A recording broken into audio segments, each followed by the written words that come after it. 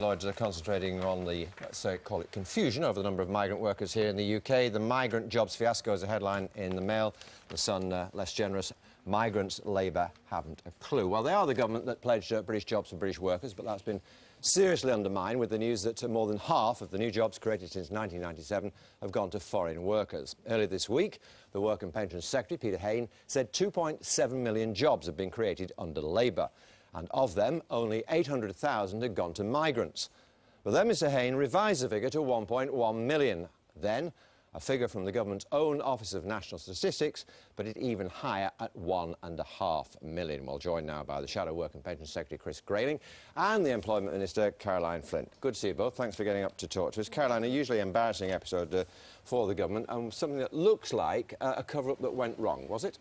Certainly wasn't a cover-up. The original figure of 800,000, which is foreign nationals who've come into new jobs since 1997, was, we found, to be incorrect. And as soon as we discovered that, we wanted to have a look at the statistics, make sure we got it right. And that's why we came to the 1.1 million, which we were very upfront about.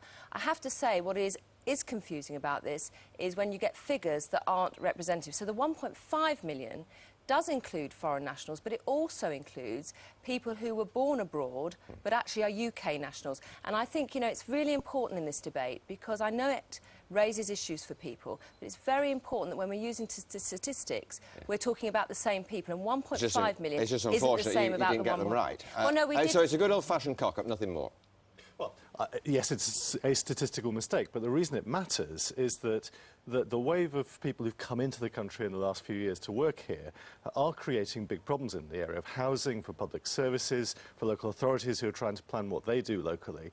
They get money based on the number of people who are supposed to be in their areas. If ministers don't really know how many people are here, and there are still even doubts about the figures we know now, they don't include, for example, people in temporary accommodation, people who've only recently arrived in the UK, and Labour's own Frank Field is now saying the figure could be as high as 1.6 million. These are based on 2003, they're out of date. Let's just say the figures for a minute. Let's just put the point you made by the Sun front page this morning, Claire. The fact of the matter is, you haven't the faintest idea how many migrant workers there are in this country, because there's probably hundreds now in Peterborough, Slough, Oldham, Barnsley, all over the place. You haven't a clue who are here.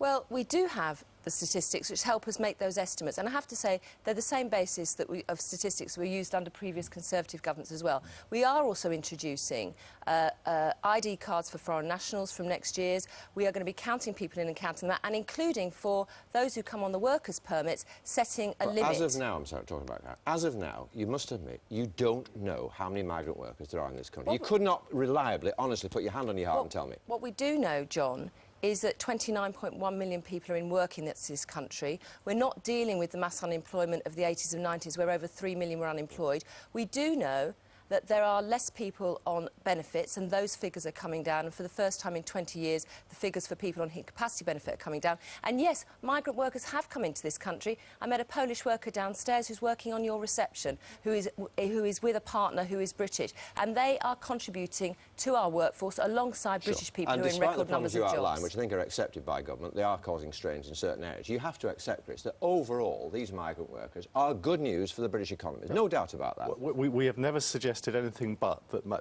migrant workers, that people coming into the UK have made a positive contribution. But it doesn't sound like it, Chris, in the way you misrepresent some of the figures, and when you use the figures, you're not talking about the same people. And I think Caroline, that is I'm dangerous. not misrepresenting anything. We've had queues of ministers lining up this week to apologise for the fact that they've put the wrong figures before us. But the hard reality is we have higher youth unemployment in this country than we did 10 years ago. We have 1.2 million people between 16 and 24 who are not in work. We need to focus on getting those young people back into work.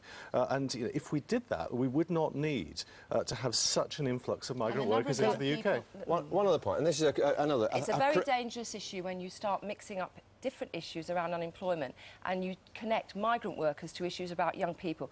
The number of young people who are long-term unemployed has gone down dramatically. Yes, we need to do more about those 16 and 17-year-olds who are coming out of school without qualifications, and that's something we're addressing. But don't mix up these issues, because Let's just come back dangerous. to the issue we're discussing this morning, or the headline issue we're discussing this morning. And another problem, I suggest you've created for yourselves, British jobs for British workers, apart from the fact that it is clearly are nonsense. It's illegal. You can't do that. You can't discriminate in that way under EU law. Well, so it's nonsense for Gordon Brown to say we're creating British jobs for British work. You can't do it. Well, there's 660,000 vacancies out there in the UK today. We have signed up over the summer over 100 employers who've signed local employment partnerships with us. And what they're going to do, John, is work with our job centres to support people who are currently on benefits into work. That is what we mean by providing the opportunity to work for British people. And that's one of the ways we can fill the vacancies Just and very, still very have briefly, in fairness, migrant do you workers accept that? playing a contribution. I accept the government is doing things, and I'd be horrified if they weren't. But they've been in power for 10 years. These are problems that are here today. We don't have 3 million people unemployed as we did under the Tories. We have 5 million people who are stranded on benefits. No, they are people with disabilities, they are students. So, again, you're mixing up the information, I'm afraid, Chris, which doesn't help